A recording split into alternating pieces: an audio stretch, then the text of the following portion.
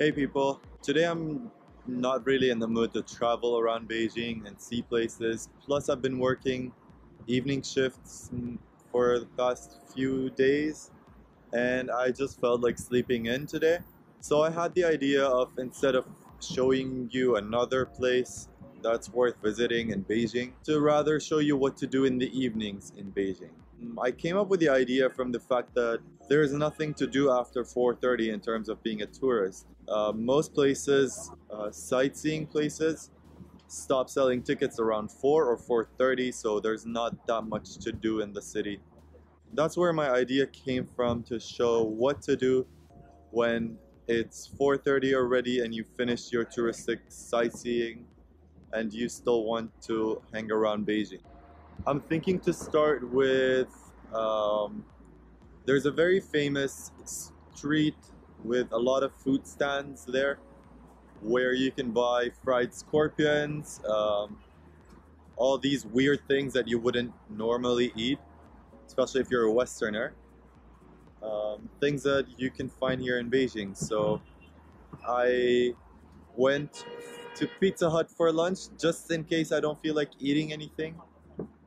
And I might try something. I'm pretty scared about it. I'm a bit disgusted by the idea, but once I'm there, I might be more encouraged to just go ahead and try it. I'm gonna try to bike from the hotel I'm staying in until Wangfujing Street, which is where the street food is. Part of it is exercise, part of it just fun to bike.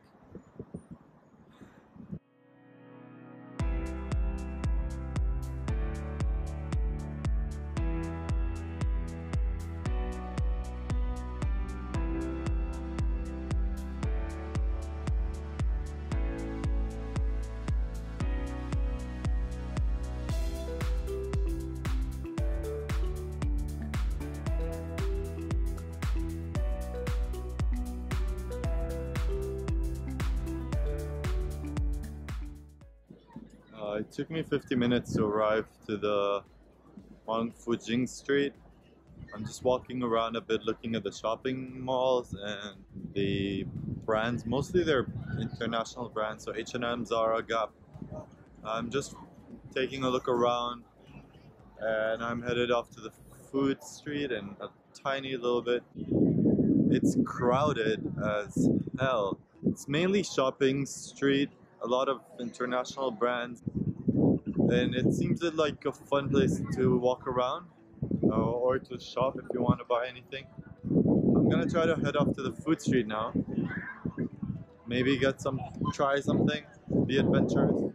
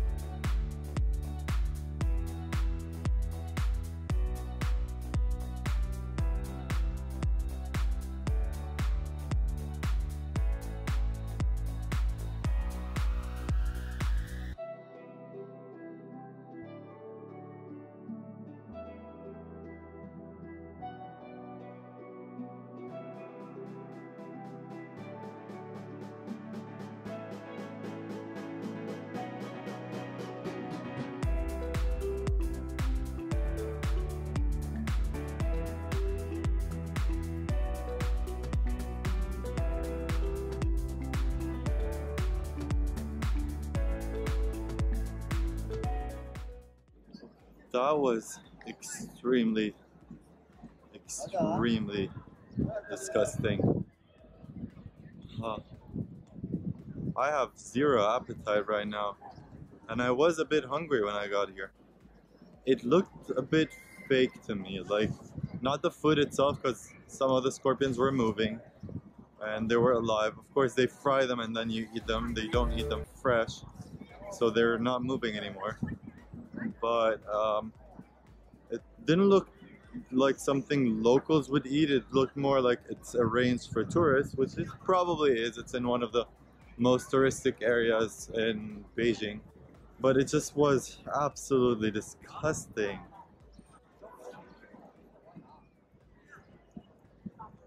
I don't know what to say besides that. It was just purely disgusting.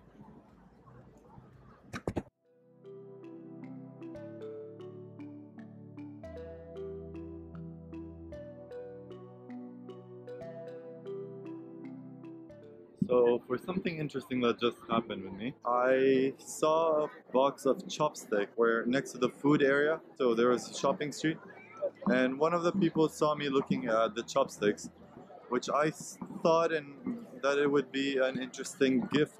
And I just asked for how much it would cost in case I want to buy it. It was 230.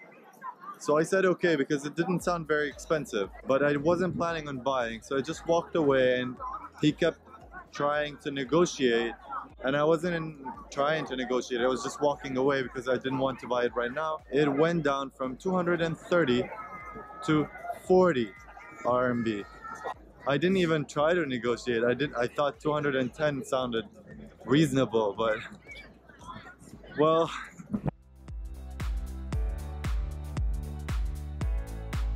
this is another place that people can enjoy in the evenings in Beijing. It's called the Houhai Bar Street, something like that. I'm not sure about the pronunciation, I'm just reading as it's written. And it's very active. It's less touristic than Wangfujing, and it's less touristic than or less westernized than Sanlitun, which you've seen in my first video in Beijing and in my last video where I was doing free hugs. But this is more local and more Chinese, I would say. It has a lake front, which is always nice.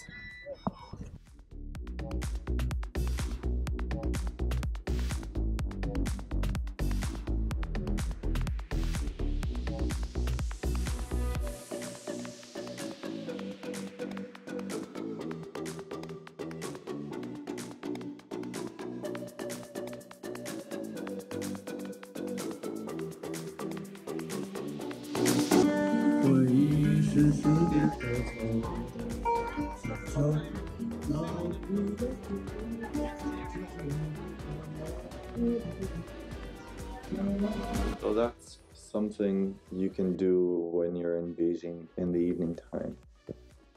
The idea of today is to share with all expats out there, regardless of which city they're in. If you don't know what you can do in the evening, just try to find out what tourists do, because people here for 2-3 days, or in any city for 2-3 days, they're going to want to go out in the evening. They don't want to waste any time. Otherwise, look for what the locals are doing, because locals also want to have fun. They want to hang out and socialize. You might not know the language, you might not know the culture, you might not understand what people are doing or saying, but there's always something to do. You just have to go out and explore, and you might see some things that are disgusting. You might see things that are simply wonderful and amazing. You might see some things that are creative and innovative and inspiring, even if on a small scale.